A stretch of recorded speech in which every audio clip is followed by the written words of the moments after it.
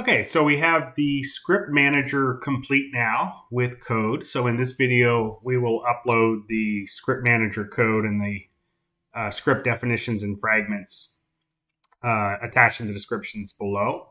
But I thought I'd walk through a little bit of it here, and then I'll jump into the editor and we'll look at sort of configuring some different scenarios and when you might use the script manager versus the behavior tree. So before we do that, we needed a couple of animations just to sort of test out some different scenarios. And there is a free pack, the mocap basics, which is in the permanently free section of the marketplace. And from that, we pulled two conversational animations, one for someone listening, nodding their head along, and the other one for speaking and moving their arms a little bit. So you'll be seeing in the video, we're using those two assets. You can go ahead and get those assets yourself directly out of the marketplace. But that's just a heads up. All right, so let's talk a little bit about the high-level structure of the script manager and how that is seen both in game and in the editor. So attached to the AI pawn is our script manager component, which is very similar to the Lyra Inventory Manager component, in that it is the component attached to the actor that is in the world, and it processes the information and performs the activities necessary. The script manager has a script description file, which is a data asset, not dissimilar from an item definition file. And that script description file has a series of script fragments, which are UObjects. And those script fragments would be similar to the item fragments in the inventory system. And so those should be very familiar. When you open up the plugin, you'll see the scripts folder. We have our AI script description for conversation, A and B, script to move to certain places in the map, script to do animated random animations, and then a tester that just lumps all of those together and does a bunch of different random elements just to test each of the fragments out. So that's the high-level structure on the fragment. That is all sort of per AI pawn basis. So an AI will get a script manager. That script manager will get one script definition, and you can, and it'll run through that script. Inside the script definition, you have a frequency, which allows you, for performance reasons, to turn down the frequency. So maybe you only want this script to evaluate every half a second, 1 second, every 2 seconds. This is fundamentally the timer interval. So nothing will happen in between 1 second, regardless of what I set for the various fragments. Then the fragments are processed in sequence. So whatever fragment you put in the first index, the script manager will wait until 3 seconds have elapsed, and then it'll execute this move to relative location, and it'll move the pawn to this location here. And then it'll wait until 7 seconds, and then it'll move to this location, and it'll just keep chaining its way down through the script definition, executing various fragments. Finally, at the end, if you want to have something wait for a half an hour before doing the script again, you can put a wait at the bottom and loop the script. So that it'll execute through the script. It'll wait here for the defined amount of time, and then it'll loop back up and continue and do the process. So that allows you to either have a looping script or a non-looping script, simply changing this. It allows you to put these wait nodes either at the bottom or interdispersed between if you need to. And then you'll see the different fragments that we've got set up in a moment as a starter kit. On the spawner side, so we have our spawner, and the spawner configuration, which is a data table, that's these here, will allow you to set up multiple pawns for a spawner. So a spawner might have 3 pawns or 5 pawns or 7 pawns. And each individual pawn can either use a behavior tree. So here is a example of a behavior tree setup, or it might use a script. So these here are the script descriptions here. here, and here. So you can see that you could have multiple pawns that mix and match. Some might use a behavior tree, some might use a script. It's really up to you for whatever you need. But those are basically the high-level structures. And then in the spawner, which is what this is here in the world, you basically have the same things we've talked about, whether or not we're using the object pooler, what our class and controller are, what's our radius, and then here is our AI logic, right? So in this case, we've got the script configuration using the descriptive language, and this is a conversation. So you'll if you were to open this, you would see multiple pawns being referenced inside this this file. If you look at the classes, they're pretty self-explanatory. So we have our pawn and pawn controller. We have our script definition, our script fragment, then the children of that being the animation, play audio, move to a location, follow a path, wait, or randomly wander. Those are the ones we've coded so far. We have our script manager, our spawner, and our spawner subsystem, which is our object pooler.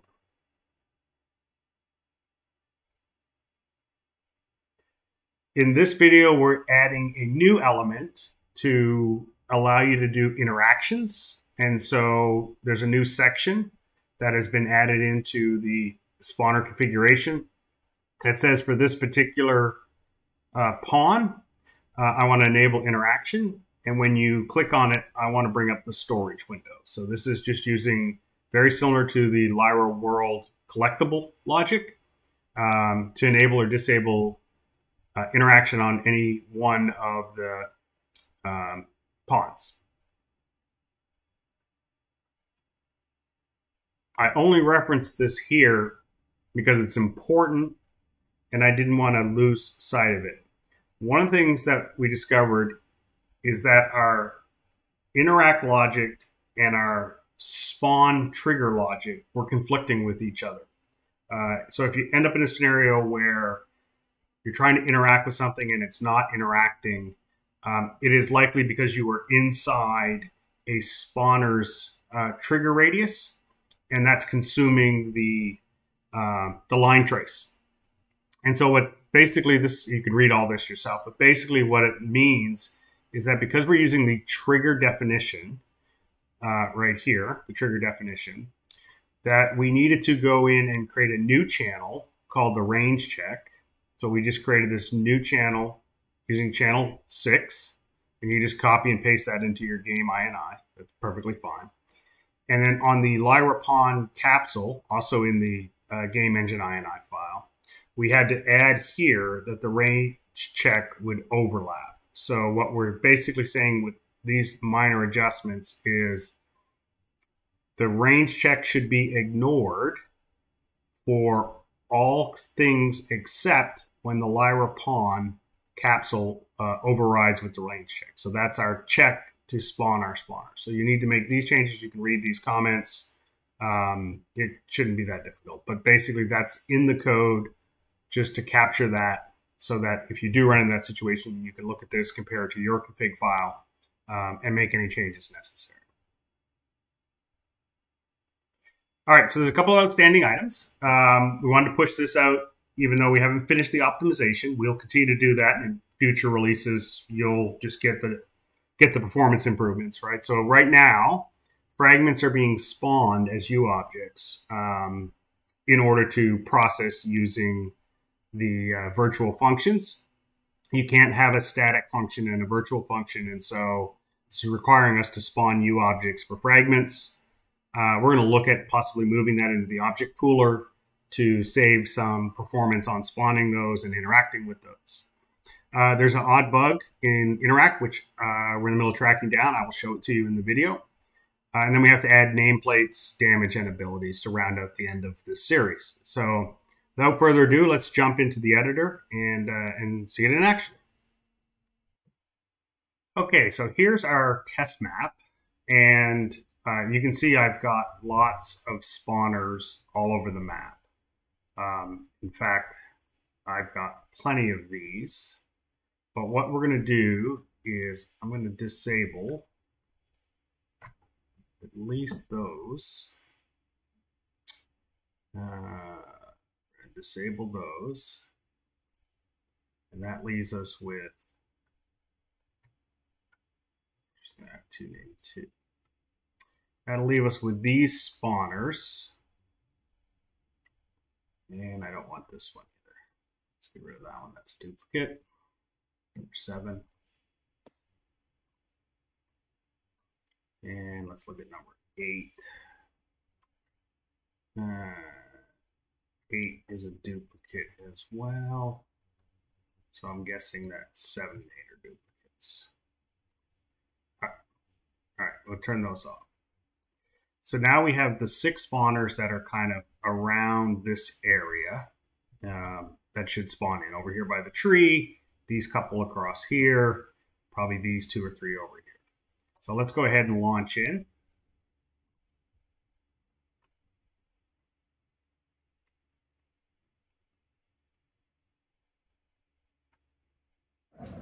Every day there seems to be another group of these. Okay, so we've got a couple of AIs that are running. We might as well take care of this ourselves. And no one is going to do it for us. I'll just go to each of them. So this one is using a behavior tree, and it is simply moving from one end to the other of a very short spline. So they're moving out and back into one spline. Oh, I gotta continue to enhance that length of that thing. Where are you? All right. There's our guys walking.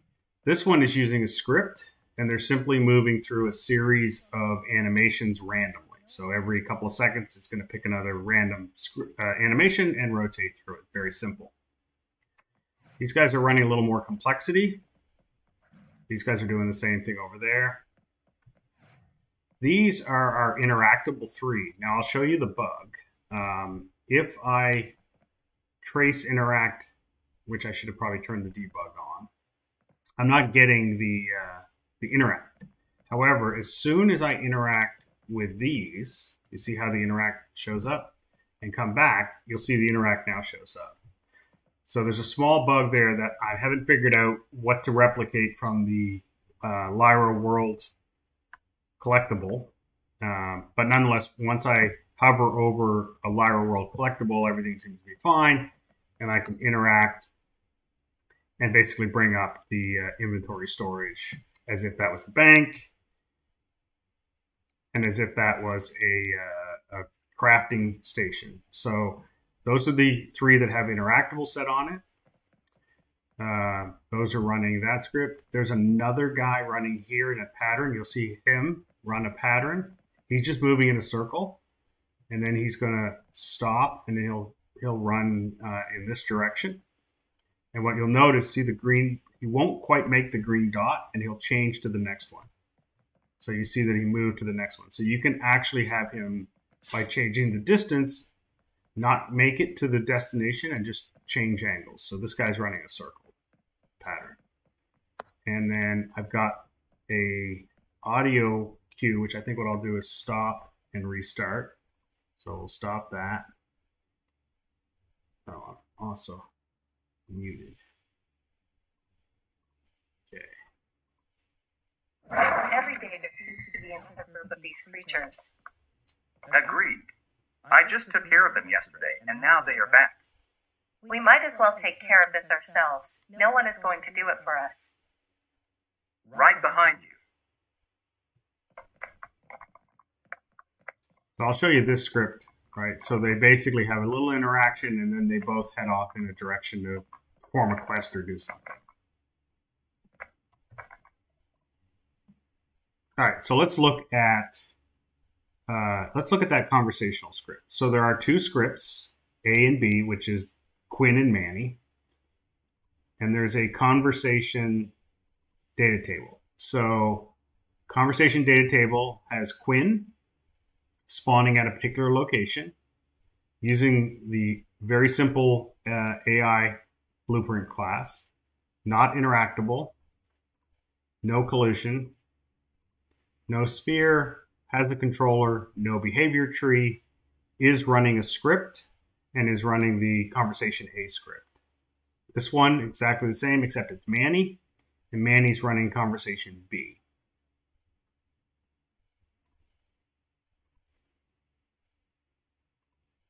So if I look at A, what you'll see is I'm ticking every quarter of a second in this conversation. My script starts with an animation, and that animation is speaking, and then I play this audio cue. Now, you could put the audio cue in the anim montage. The only reason I was doing it this way is two reasons. One, I wanted to test the simultaneous launch of a animation and audio track, so they're both set to the same time index. And I want to reuse this throughout the script. So when Manny is speaking, Quinn is listening. So at 00, Quinn is listening. Manny is speaking. This is his dialogue. And then you move on. And at 3.84 seconds into it, Manny starts listening. And Quinn starts speaking. So at 3.84, Quinn starts speaking, and it goes back and forth through the dialogue. Animation, audio, animation, etc. There is one more animation at the end, which is stop prior montage. So in this case, where you might have a looping montage, if I switch from one montage to the next, it will interrupt the loop and launch the next one. But if you don't stop it at the end of the script, it'll just keep looping. And so this animation fragment allows us to use a stop prior animation flag. You don't have to give it any montage information. You just give it that flag, and it'll stop any animations at that point. And then step 7 in this is to basically follow the path. So they will follow path A,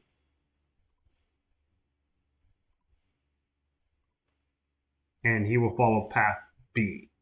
So you go back to this particular spawner. No, that is not the spawner. Who's there? Right here. So the spawner has 4 paths. Path A is this one right here, and it runs this distance to the tree. Path B is this one, and it runs to the tree using that. Now these splines, you can, so now I've got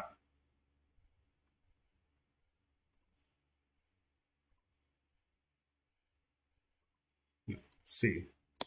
So I can make C start here, grab this point, hold Alt, drag, curve, and basically make path C do something totally different, and then sign the script to say someone needs to follow that path. So if you remember the ones on the behavior tree here, these ones, which are running the behavior tree test, we're simply running to the end and back of this line. So if I made this one longer, when we come back in, you'll see that they won't be running in the same pattern as they were before. And then this, I believe, was our move to. Yes, he's doing a move to location. And so the move to location is a script. So there's no behavior tree. It's simply a script, which is called move to places. And has a series of fragments and has a set position. Now, the easiest way to do that, so let me close these down, is we created a helper on the spawner. So let's say I've got, let's go ahead and copy this one. So we've copied the 3rd index out of the script. We're going to go back to this spawner.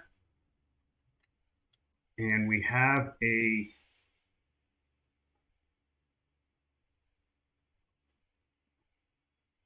advanced. A move to location helper. So if I paste that value into that location, you will see it on the map. Oh, right here. So we have this widget that is the move to location helper for that spawner. And that is this right here. And if I were to move this, you'll see that, how do I make you see that? Pin lock that up.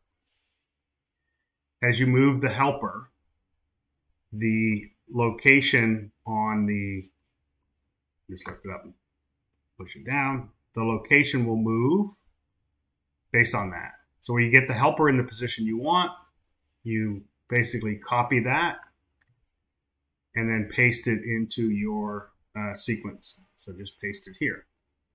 And then, so if I wasn't happy with where the 4th position was, I could copy that position, paste it in here, which is right here. And then maybe I want to move that 4th position to sort of right here.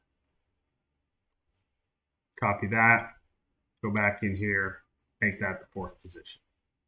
And then the times is how long it should take to get to each of those points. So if you remember, he started going towards the 1st location, didn't quite get there, converted to the 2nd location. So what I might do is increase the time, allow him more time to get closer to that location. So that's playing around with the move to places, simply doing a loop around the map. We showed the, these guys are pretty simple. These are our crafters.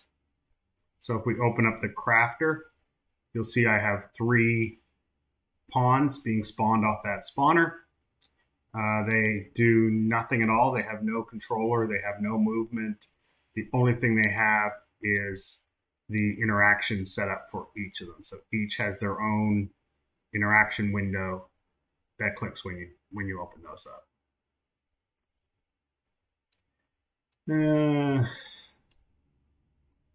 This guy was set up with some animations.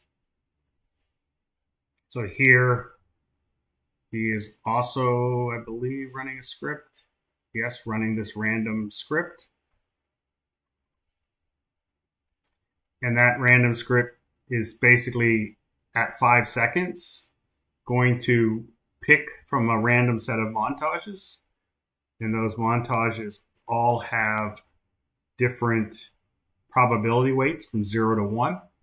And it will process them sequentially until it succeeds. And so I recommend that if you're going to use the random montage, have one with 1.0 at the very bottom so that you always pick someone. So if this were to trigger, let's say I had this to 1, then it would never pick anyone else because this would always be successful.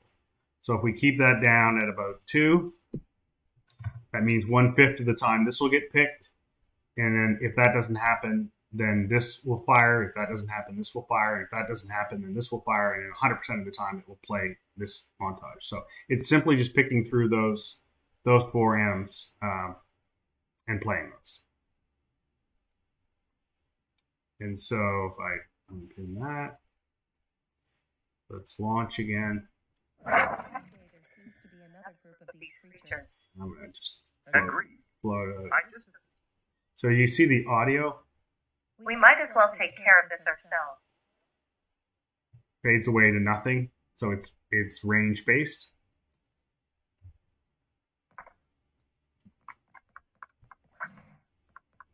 And then the green debug is the guy moving in the circle. So you saw he had a green debug. The yellow is the white is the path following. So here audio is purple. So when they're speaking, it's showing the audio in purple. We might as well take care of this ourselves. No one is going to do it for us. Right behind you. And then the white will be the path following. So when they're path following, you'll see the white. Not sure why they're going backwards, but that's okay. Oh, it was set at the wrong end. So they're path following with white. This one's path following with white. Path following through the behavior tree, and the green is the move to location. It's just little different things to help debug what people are doing. So you see over there, that one's doing the green dot, and he's moving around. All right, so hopefully that's helpful for some folks. We'll continue to advance and debug. Basically, I just noticed there's a behavior tree error on screen, but it's more or less working at this point. It's good enough to get out there in people's hands, and then we'll continue to enhance it. All right, thanks for watching.